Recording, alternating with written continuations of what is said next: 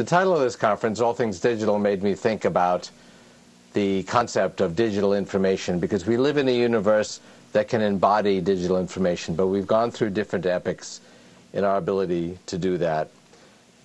I wrote about 6 epochs in my book, The Singularity is Near. And the first epoch is that we live in a universe that can embody digital information in chemical structures, in atomic and molecular relationships, particularly the carbon atom, since it can create interactions in 4 different directions. It's very good at embodying information. And each of these stages then evolved into the next stage.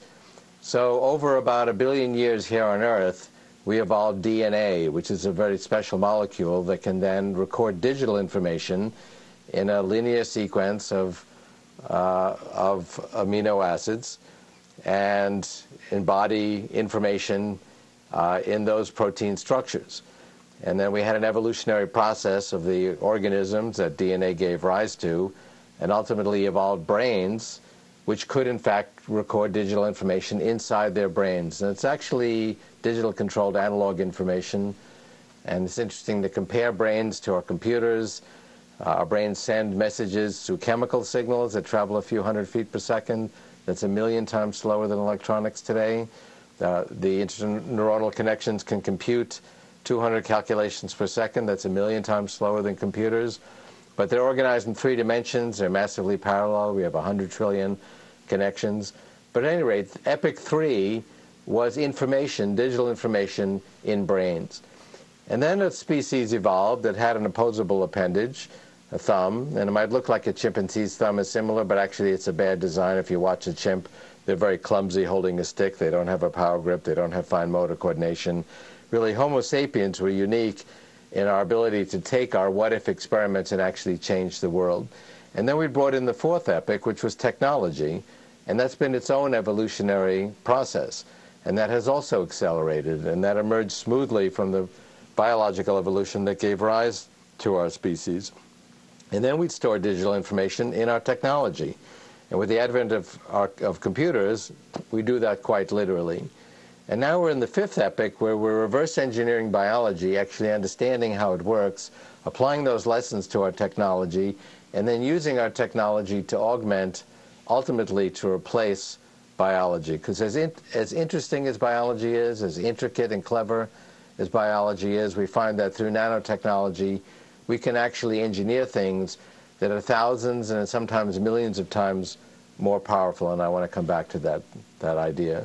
And then Epoch 6 is when we saturate the matter and energy here on Earth to support computation, and we need to move out to the rest of the universe, and whether or not we can transcend the speed of light will become actually an important issue in the 22nd century, but I don't want to dwell on that issue.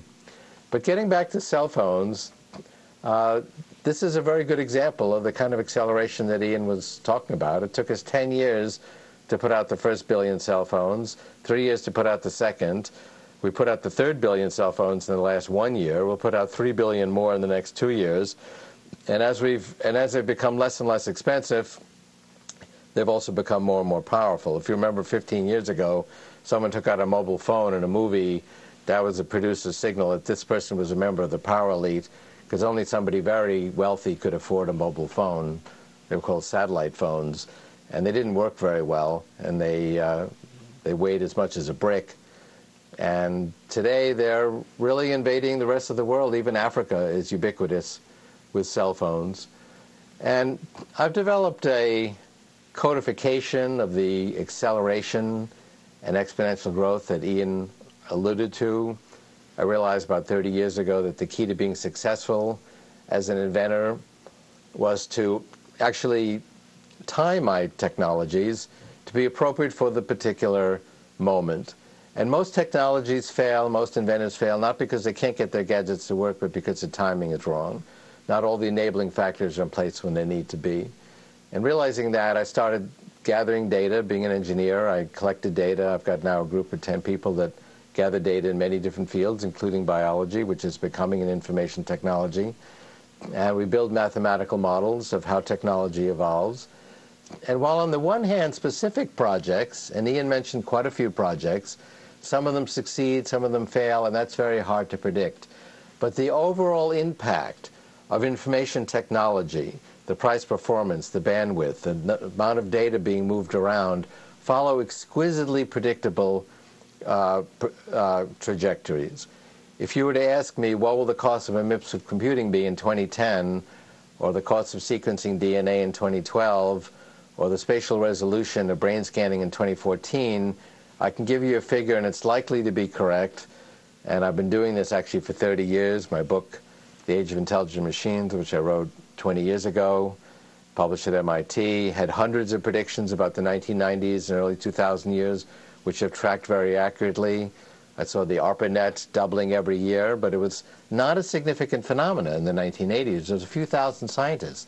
Went from 10,000 nodes to 20,000 one year, and then to 40,000. But doubling every year is multiplying by 1,000 in a decade.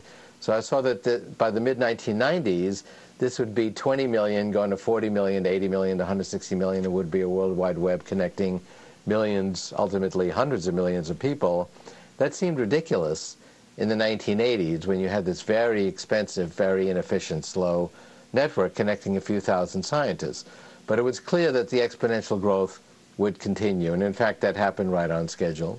I saw the chess supercomputers doubling in power every year. That added 40 points to the chess score, because the chess score is a logarithmic scale. That put the crossover where a computer would pass the world chess champion in 1998. That seemed ridiculous in 1983, when an average chess player could beat the best chess machines. 1993, Kasparov was asked about this prediction, and he said, that's absurd. I've played the best chess machines in the world, and they're pathetic. And that was reasonable in 1993, but they saw it past him in 97. And this technology is very democratizing, in my view. I wrote in that first book in the 1980s that the Soviet Union was doomed from the emerging decentralized electronic communication, this clandestine network of email over teletype machines and early fax machines, and that is in fact what did in the coup against Gorbachev in 1991. So I apply these models, which are remarkably predictable, and I'll show you a few dozen examples. We have hundreds of these in our lab now. But I use them primarily to time my own technology projects. So in 2002, I had a conversation with the head of the National Federation of the Blind, who said, Ray, you've been talking about blind people being able to take a device out of their pocket and capture all the print in the world as they go through the day for many years now. When do you think this will be feasible? And I said, according to our models of digital camera technology and cell phones and pocket computers, we'll have the requisite hardware in 6 years, 2008, first quarter to be exact. And he said, okay, when will the how long will it take to do the software? And I said, well, we'll have to do more than just compress optical character recognition and text-to-speech synthesis into a pocket computer. We'll have to have a new layer of software so as the blind person holds the device, we can correct for 3 different degrees of freedom of tilt and rotation, uneven illumination, curved images, shadows, other vagaries of real-world images with the device being held by a blind person. He said, well, how long will that take? I said, 6 years. So he said, let's get started.